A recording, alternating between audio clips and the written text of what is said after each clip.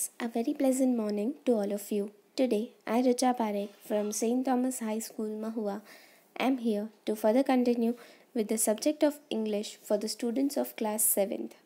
My dear students, during the previous lecture, we started unit number 5, that is health and nutrition. We already completed activity number 1, which was writing a dialogue between Doctor and Smith for maintaining the good food habit and taking proper care of his health. Today we are going to start with activity number 2. Here is a story presented Lord Shiva's advice on good health. So here is a story in which the advice is given that how to maintain a good health. According to the ancient folklore, people on the earth were embroiled in a controversy about how much they should eat and how often they should bath to lead a long and healthy life. So, here, according to the ancient stories and the culture of the people, of a group of a people on the earth, it was a kind of argument in a difficult situation that how much and how often they should eat and bath in order to live a healthy life. They decided to pray to Lord Shiva for the guidance, and finally, in order to end this disagreement, they started praying to Lord Shiva to give them proper guidance and to guide them in a proper way. Lord Shiva was busy in a meeting with Brahma and Vishnu, so he sent his bull Nandi to tell the people to pray 3 times a day and to eat once a day.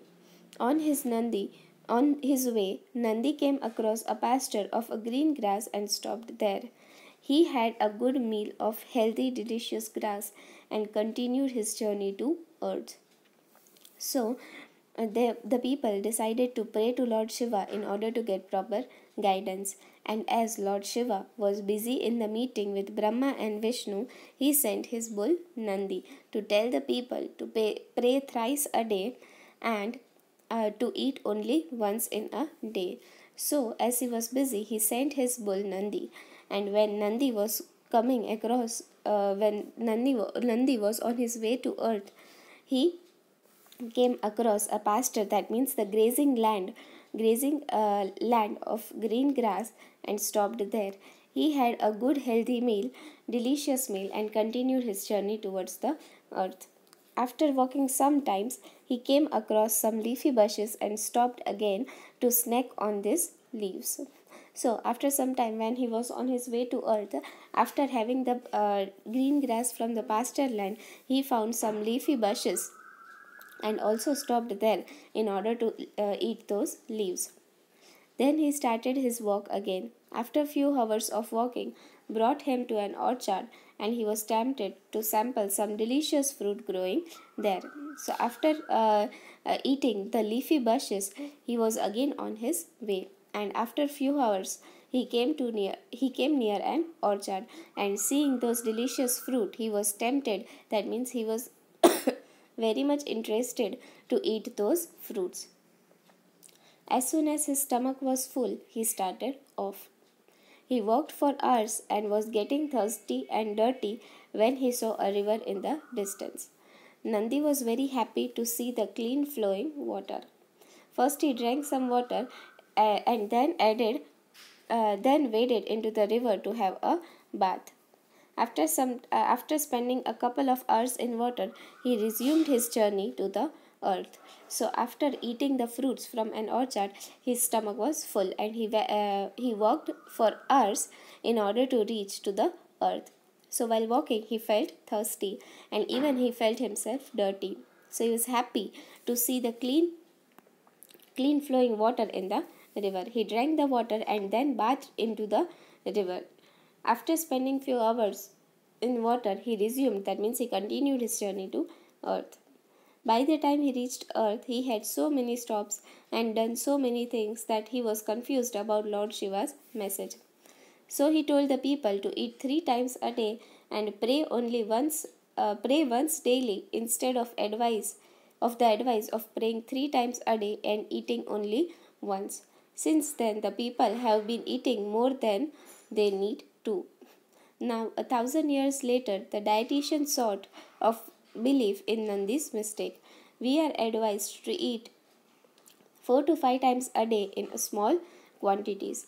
So here, what happened that when Nandi was on his way to the earth in order to relieve the people from the confusion they had, Nandi was confused that what advice did Lord Shiva give? What was the message of Lord Shiva? So instead of advising that you must eat only once a day and pray thrice a times in a day, so he gave the wrong message to the people. He said, you pray once daily instead of praying 3 times daily, and eat 3 times a day instead of eating only once. So since then, the people have the habit of eating more than they need to.